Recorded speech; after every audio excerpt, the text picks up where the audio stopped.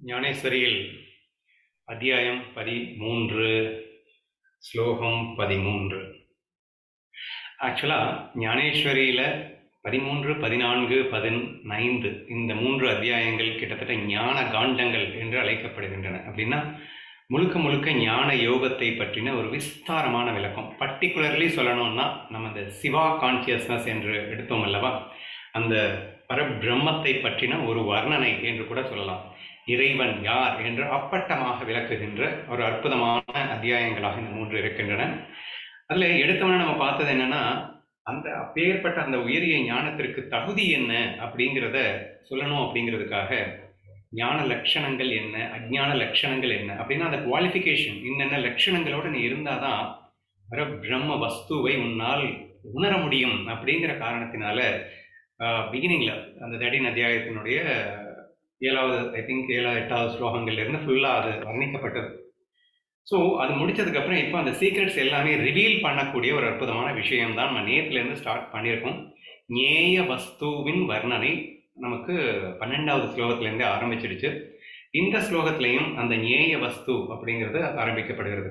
சரி, இங்க ஞேயம் அப்படின்னா என்ன அப்படிங்கிறது பேசிக்கலி தமிழ்ல சொல்லணும் அப்படின்னா அறிபவன், அறிவு, அறியப்படும் பொருள் அப்படின்னு ஒரு 3 விஷயம் இருக்கு. இதுல அறியப்படும் பொருள் அப்படின்னு சொல்றதுக்கு தான் ஞேய வஸ்து அப்படின்னு பேர். சரியா? ஞேயம் அப்படின்னு சொன்னா என்ன சொல்றது, ஐ சி எ பென்சில் அப்படின்னு எடுத்துக்கிட்டீங்கன்னா ஐ அப்படிங்கிறது அறிபவன், சிங்கிறது பார்த்தல் அப்படிங்கிற ஒரு ஞானத்தை குறிக்குது. எதை பார்த்தது? ஞேய வஸ்து. இந்த இடத்துல பென்சில், பென்சில் தான் வந்து ஞேய வஸ்து அப்படின்னு வச்சுக்கணும். சரியா? சரி, இப்போ இந்த நம்ம எல்லாம் ஏன் டெய்லி 1:30 மணிக்கு உட்காந்துருக்கோம் அப்படின்னு கேட்டீங்கன்னா, பரபிரம்மம் அல்லது பரமாத்மா என்று அழைக்கப்படுகின்ற அந்த வஸ்துவை பெறுவதற்காக அப்படின்னு வச்சுக்கலாமே. நான் யாரு? பரபிரம்மம் அப்படிங்கிற அந்த வஸ்துவை அடைய வேண்டும் என்பதற்காக உழைப்பவன் அப்படின்னு வருது. சரியா? அப்போ நான் ஞாதா. ஞாதா அப்படின்னா அறிபவன். எதை அறிய துடிக்கின்றேன்? பிரம்மத்தை அறிய துடிக்கின்றேன். எதை கொண்டு அறிய முடியும்? ஞானத்தை கொண்டு தான் அறிய முடியும். அப்ப ஞானத்தை தான் நம்ம டெய்லி பேசிட்டு இருக்கோம். சோ அறிபவன், ஞானம், அறியப்படும் பொருள் அப்படிங்கிற அந்த 3 விஷயங்கள் அப்படிங்கிறதுல ஞேய வஸ்து என்று. சரி, இங்க ஞேய வஸ்து அப்படிங்கிறது ஞானம். நமக்கு ஞேய வஸ்து என்ன அப்படின்னு கேட்டீங்கன்னா பிரம்மம், பரமாத்மா, ஆத்மா, இறைவன், அப்படி என்ன வேணா பேர் வச்சுக்கோங்க. சரியா? அப்ப நமக்கு ஞேய வஸ்து எதுன்னு கேட்டா இறைவன், இறை தத்துவமே ஞேய வஸ்துவாக இருக்கிறது. இப்போ அந்த ஞேய வஸ்துவை கொண்டு போயிட்டு நம்ம டீடைலா புரிஞ்சுக்கும் போது கடைசியில என்ன ஆயிடுதுன்னா, ஞானமும் அறிபவனும் அறிவும் அறியப்படும் பொருளும் அப்படியே ஒன்னா மிக்ஸ் ஆயிடுது அப்படிங்கறதான் பார்த்தோம். சமீபமா நம்ம வந்து ஒரு விஷயத்த பேசணும்.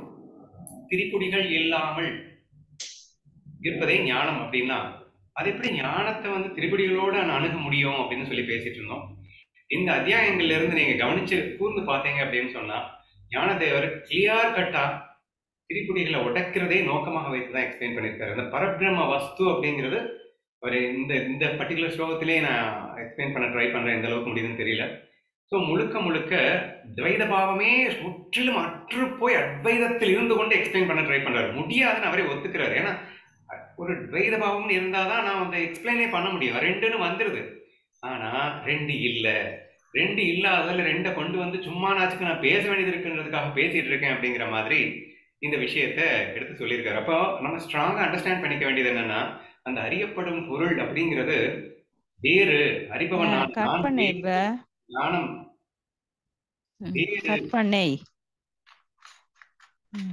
அப்படிங்கிறது நமக்குள்ள இருக்கக்கூடாது அப்படிங்கிறத மட்டும் நீங்க தெளிவா புரிஞ்சுக்கணும். ஓகேவா? இப்ப படிக்கும்போது ஆட்டோமேட்டிக்கா உங்களுக்கே ரியலைஸ் ஆகும். நான் என்னால முடிஞ்ச வரைக்கும் எக்ஸ்பிளைன் பண்றேன். ஸோ இந்த ஞேய வஸ்து தேச காலங்களை விட்டு வேறுபட்டதாக இராமல் சர்வதேசங்களிலும் சர்வ காலங்களிலும் ஸ்தூலமாகட்டும் சூட்சமமாகட்டும் அவ்வஸ்துக்கள் அனைத்திலும் எந்தெந்த கிரியைகள் நடந்திருக்கின்றனவோ அந்த கிரியைகள் அனைத்தையும் தன் கைகளாலேயே உடைத்ததாக இருக்கிறது. இது வரைக்கும் எக்ஸ்பிளைன் பண்றதே எனக்கு ரொம்ப பெரிய கஷ்டம் தான். ஞேய வஸ்து இது பரபிரம்மம். நமக்கு ஞேய வஸ்து பரபிரம்மம் தானே. அந்த பரபிரம்மம் அப்படிங்கிறது அந்த ஞேய வஸ்து எப்படி இருக்கு? பொதுவா பென்சில் எங்க இருக்குன்னா தேசத்துக்கும் காலத்துக்கும் உட்பட்டது. இந்தியாவுக்குள்ள மகாராஷ்டிரால புனேல இந்த இடத்துல இருக்கு. எப்போ இருந்தது, இந்த டைம்ல இருந்தது. ஒரு ஞேய வஸ்து அப்படின்னு சொன்னா we can indicate and point out a particular தேசத்தையும் காலத்தையும் நம்மளால கொடுக்க முடியும் அப்படிங்கிறது தான் பொதுவா நம்ம ஞேய வஸ்து நினைச்சிட்டு இருக்கோம். ஆனா நம்மளுடைய ஞேய வஸ்து என்னது? இறைவன், பரபிரம்மம். அது எப்படி இருக்கு அப்படின்னு கேட்டா தேச காலத்துக்கு உட்பட முடியாது. தேசத்துக்கும் உட்பட டைம், அதாவது there is no இடத்தையும் காட்ட முடியாது, டைமையும் காட்ட முடியாது. அப்படி ஒரு வஸ்துவாக இருப்பதுதான் அந்த நாம அடைய வேண்டிய ஞேய வஸ்துவாக இருக்கிறது அப்படின்னு ஆரம்பித்திருக்காரு. தேச காலங்கள் விட்டு வேறுபட்டதாக இராமல் சர்வ தேசங்களிலும் சர்வ காலங்களிலும் ஸ்தூலமாகட்டும் சூட்சம வஸ்துக்களாகட்டும். அப்படின்னா என்ன அர்த்தம்? பென்சில் இங்க இருக்கு அப்படின்னா அந்த இடத்துல இல்லைன்னு நம்ம கன்ஃபார்ம்னா சொல்ல முடியுது. நேத்து பென்சில் இருந்தது அப்படின்னு சொன்னா அப்ப இன்னைக்கு இல்ல அப்படின்னு இருக்கா இல்லையான்னு பேச முடியுது, சரியா? ஆனா அந்த பரபிரம்ம வஸ்து அப்படி இல்லைன்னா பின்ன எப்படிப்பா அப்படின்னு அடுத்த கொஸ்டின் கேட்பீங்கல்ல. அப்படி இல்லைன்னா வேற எப்படிப்பா அப்படின்னா, எப்படியா சர்வதேசங்களிலும் சர்வகாலங்களிலும் எப்போதும் என்றும் சாஸ்வதமாக இருந்து கொண்டே இருக்கிறது. ஸ்தூலமாகவும் இருக்கும், சூட்சமமாகவும் இருக்கும்.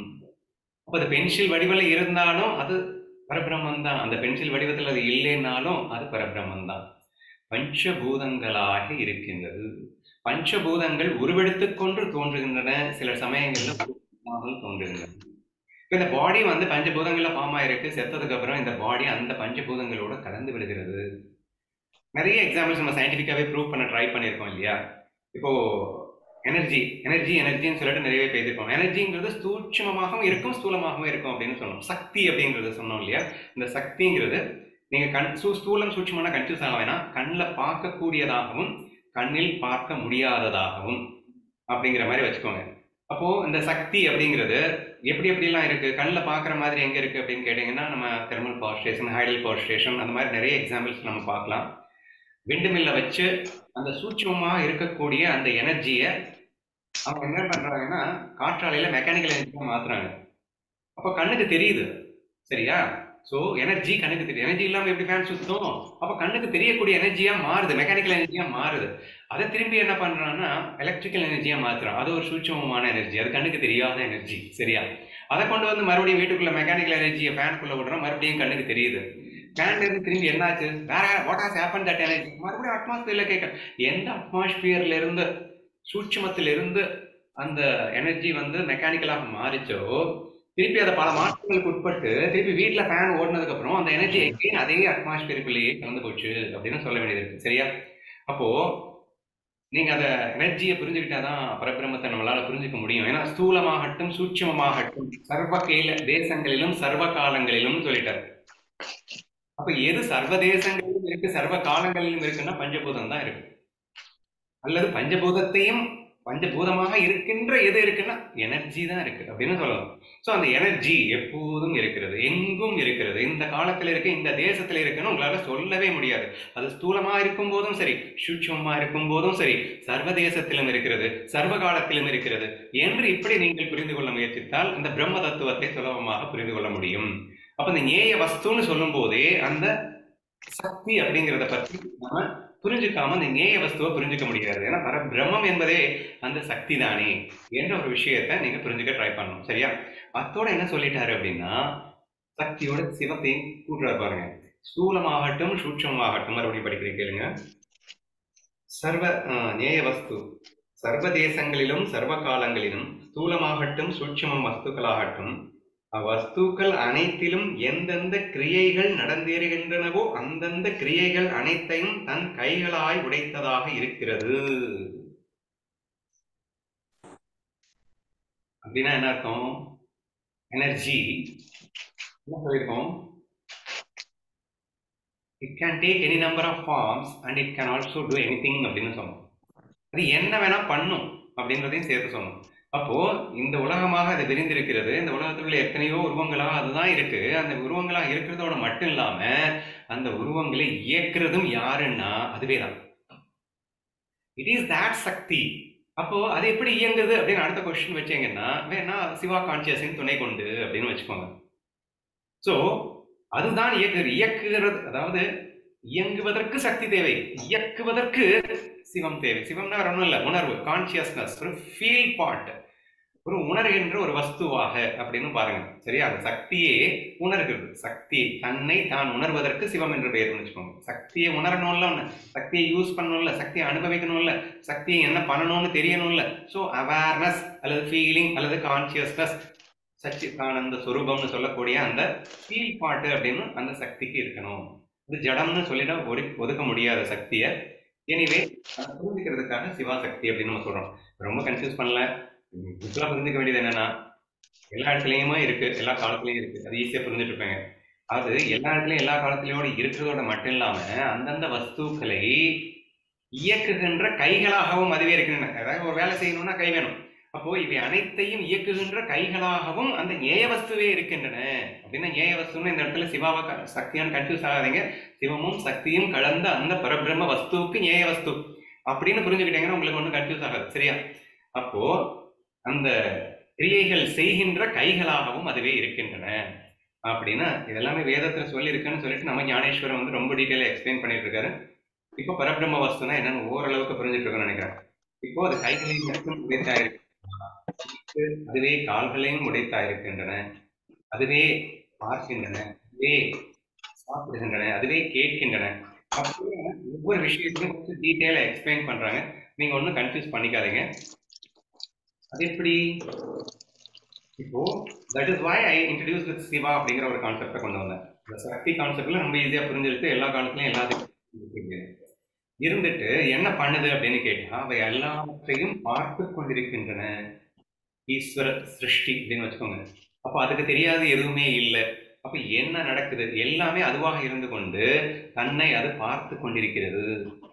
எப்பப்ப என்ன செய்யணும் செய்து கொண்டிருக்கிறது, எதை எதை எப்பப்ப நடக்கணும் நடத்தி கொண்டிருக்கிறது, நடந்து கொண்டிருக்கிறது.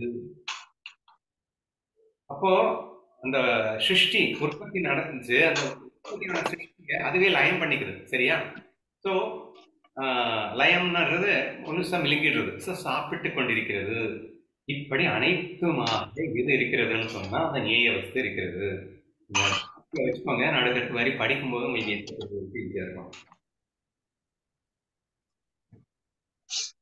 அந்த கிரியைகள் அனைத்தையும் தன் கைகளாய் உடைத்ததாக இருக்கிறது.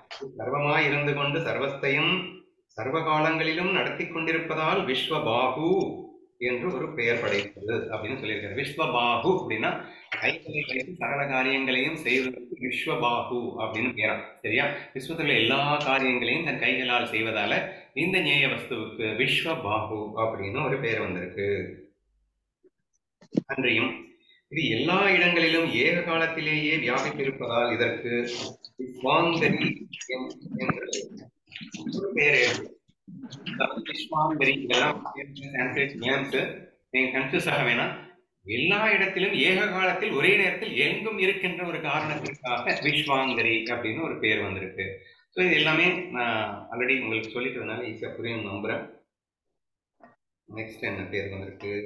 எல்லா இடங்களிலும் ஏக காலத்தில் வியாபித்து விஸ்வாங்கரி என்று பெயர் நன்றாய் பார். சூரியனுக்கு சரீரம் என்றும் என்றும் வேறு வேறாய் இராது அதன் சர்வ இருப்பது போலே இவ்வஸ்து தன்னுடைய சர்வஸ்வரூபத்தாலும் சர்வஸ்தையும் பார்த்து கொண்டிருப்பதால் கண்ணே இல்லாத இதற்கு விஸ்வதர்ஷூஷ், எல்லாவற்றையும் கண்களால் பார்த்து கொண்டிருப்பதற்கு விஸ்வதர்ஷூஸ் பேராம். விஸ்வதர்ஷுஷ், விஸ்வதர்ஷுஷ் சரியா? Example, super example. சூரியன் தனி கண்ணு இருக்கா? சூரியன் சர்வ அங்கங்களிலுமே கண்ணுதான். இங்க வெளிச்சம் இல்லாம பார்க்க முடியாதுங்க. அப்படி இருக்கின்றான் யாரு? இந்த ஞேய வஸ்து, பரபிரம்மம், பரமாத்மம். சோ அதுவே தான் எல்லாமா இருக்கு. அதுவே எல்லாமா இருந்து கொண்டு அப்பப்ப எதை எதை என்ன செய்யணும்ன்றதை பண்ணிக்கொண்டும் இருக்கிறது. அப்படின்னா எல்லாத்தையும் பார்த்துட்டு இருந்தா தானே பண்ண முடியும். அப்ப அனைத்தையும் பார்த்து கொண்டிருக்கிறது, ஒரே நேரத்தில் அட் டைம்ல எல்லாத்தையும் பார்த்து கொண்டிருக்கிறது என்ற அந்த காரணத்தை கொண்டு ஈஸ்வர சரசு ஏதோ வச்சிருக்காங்க. சரியா? எல்லாவற்றையும் பார்த்து கொண்டு ஓகே. இது சர்வ வஸ்துக்களின் மேல் ஏறிக்கொண்டு சர்வவிதமாகவும் வர்த்தித்துக் கொண்டு வருவதால் இதற்கு விஸ்வமூர்த்தா தலைவன், சர்வ வஸ்துக்களின் மேல் ஏறிக்கொண்டு சர்வத்தையும் நடத்தி கொண்டிருப்பதாக தலைவனாக இருக்கின்றது அப்படிங்கிறதுனால அதுக்கு ஒரு பேர் வச்சுட்டாங்க. அதுக்கு பேர் விஸ்வமூர்த்தா. சகலத்தையும் தலையாய் கொண்டு சகலத்துக்கும் தலைமை கொண்டிருப்பதுன்னு சொன்னேன். சோ தலைவனாக இருப்பதா அதுக்கு விஸ்வமூர்த்தா அப்படின்னு இன்னொரு பேர்.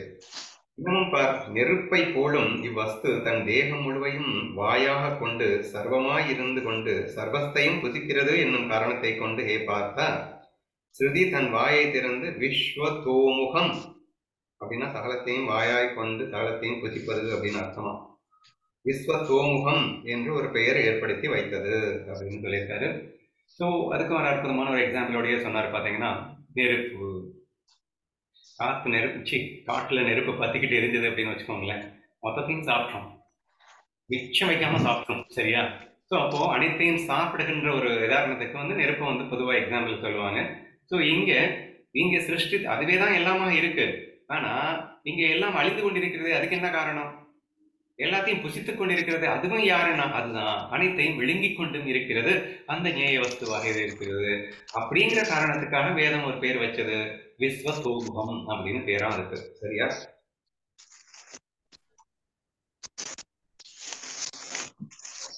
சான்ஸ்கிரிட் நேம்ஸ் விரும்புறவங்க மனப்பாடம் பண்ணி வச்சுக்கோங்க.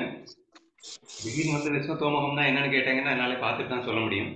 But it is what is necessary essence அப்படின்னு சொன்னா, பரபிரம்மம் எப்படி எல்லாம் இருக்குன்றதை நீங்க புரிஞ்சுக்கோங்க. அந்த வேர்ட்ஸ் உங்களுக்கு பிடிச்சிருந்தா மனப்பாடம் பண்ணி வச்சுக்கோங்க. It doesn't matter, but what we have to understand, the essence is very very important. இந்த ஞேய வஸ்து அப்படிங்கிறது என்னது? இந்த ஞேய வஸ்துவை புரிஞ்சுக்க ஞேய வஸ்துவா நீங்க மாறி போவீங்க அப்படிங்கிறது தான் பியூட்டி. ஸோ அந்த ஞேய வஸ்து தான் எல்லாம், இங்க நானும் அதுதான், அப்ப நான் தனியா இல்லை, அதுதான் எல்லாமா இருக்கு அப்படின்னு சொல்லும் போது இந்த நான் அப்படியே கொஞ்சம் கொஞ்சமா விலகி போயிடணும்.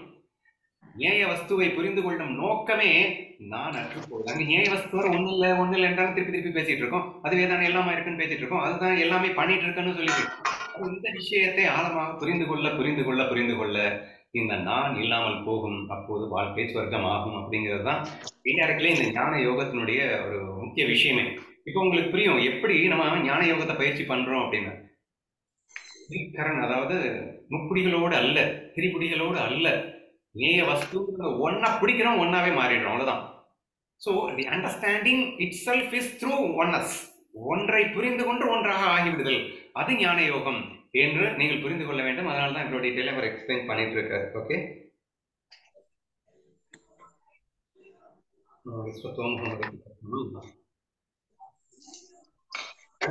வஸ்து என்று ஒன்று இருந்தால் அதன் கூடவே ஆகாசம் அதில் பற்றி கொண்டிருப்பது போல் சப்த கூட்டங்களாலேயே காதை எங்கும் படைத்துள்ளதா இந்த ஞேய வஸ்து இருப்பதால் எங்கும் காது படைத்து எல்லா சப்தங்களையும் கேட்டுக்கொண்டிருக்கிறது என்ற இது விவகரிக்கப்படுவதற்கு இவ்விதம் அனைத்தையும் வியாபித்துக் கொண்டிருக்கிறது, விவகரிக்கப்படுகிறது. ஸோ எல்லாத்தையும் சாப்பிடுது வாயின்னு சொன்னாங்க, எல்லாத்தையும் பண்ணுது கையின்னு சொன்னாங்க, எல்லாத்தையும் நடத்திட்டு இருக்கு தலைவன் சொன்னாங்க. பிளஸ் இப்போ எல்லாத்தையும் பார்த்துட்டு இருக்கு அப்படின்னு சொல்றதுக்கு ஒரு பேரை கொடுத்தாங்க, விழுங்குறதுக்கு ஒரு பேரை கொடுத்தாங்க. இப்போ எவ்ரிதிங் அப்படிங்கறதும் சொல்லலாம் இல்லையா? ஏன்னா அதுக்கு எல்லாத்தையுமே என்ன நடக்குதுன்றது பார்க்குறது மட்டும் இல்லை, எல்லாத்தையுமே கேட்குது அப்படின்னு கூட சேர்த்து சொல்லலாம். So we can indicate that also. ஒரு பாயிண்டையும்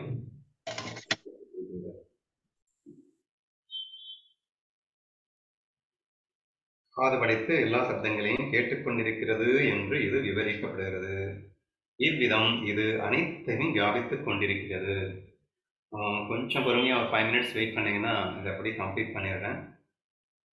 ஹே புத்திமான்களுக்குள் சிறந்தவனே, உண்மையை பேச வேண்டும் என்றால்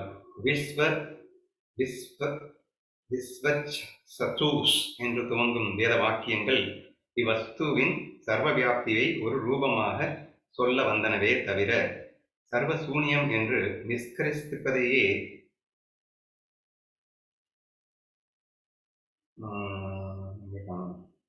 பொறுத்து கொள்ளாத இவ்வஸ்துவுக்கு உண்மையில் கை கால் கண் முதலவியே எப்படி ஏற்படும்?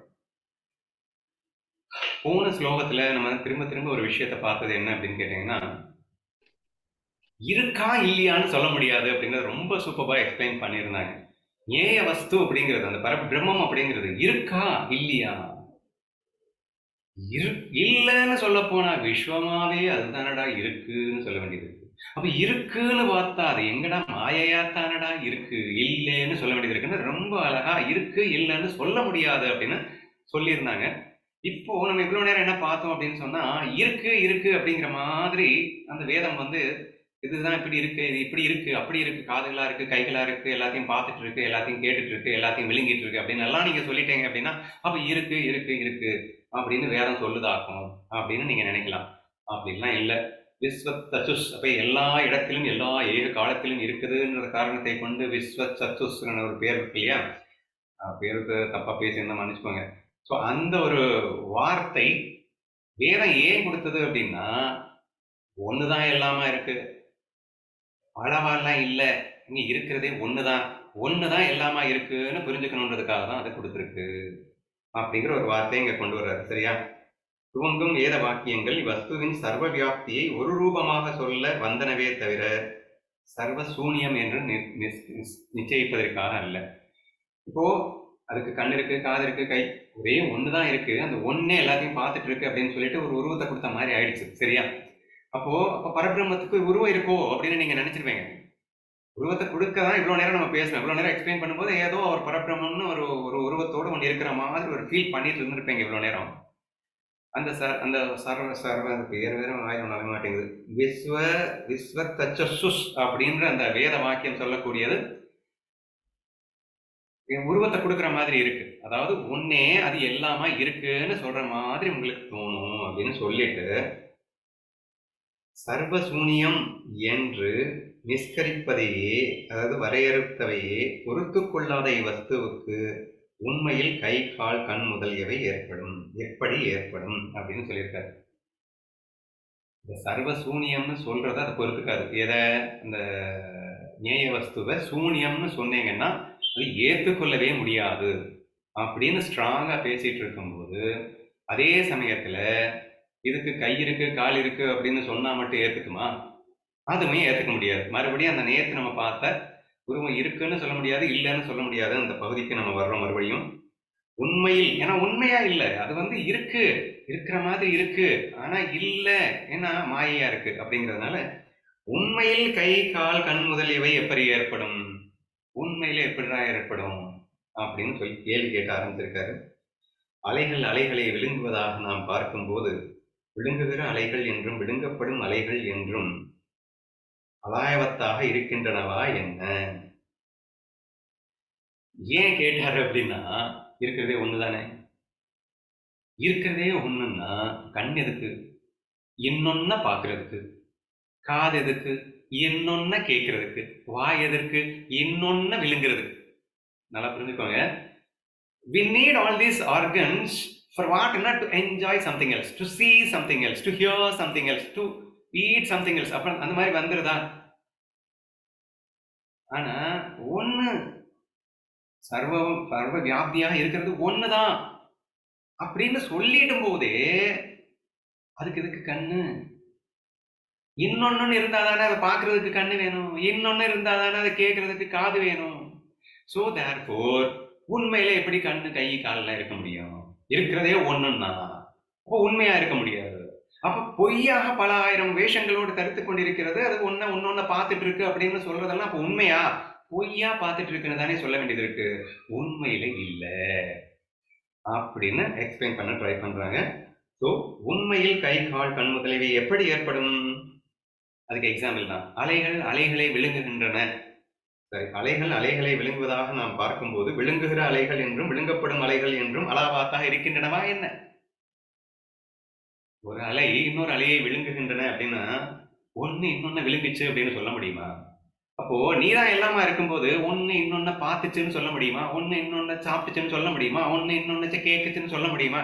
எல்லாமே அங்க இருக்கிறது தண்ணி தானப்பா, தண்ணி தானப்பா இருக்கு அப்படிங்கிற அந்த ஃபீல்குள்ள நீங்க வந்தீங்கன்னா சொல்ல வர்றது என்னன்னு உங்களால புரிஞ்சுக்க முடியும்னு நம்புறேன். அடுத்தது, அது போலவே உண்மையில் இருப்பது ஒரே வஸ்துவாகும் போது அது வியாபகமான அம்சம் என்றும் வியாபகம் சரி அதில் வியாபகமான அம்சம் ஒன்று என்றும் வியாபகமானது மற்றொன்று என்றும் எப்படி ஏற்படும்? இருக்கிறதே ஒண்ணுன்னு ஆயிடுச்சு.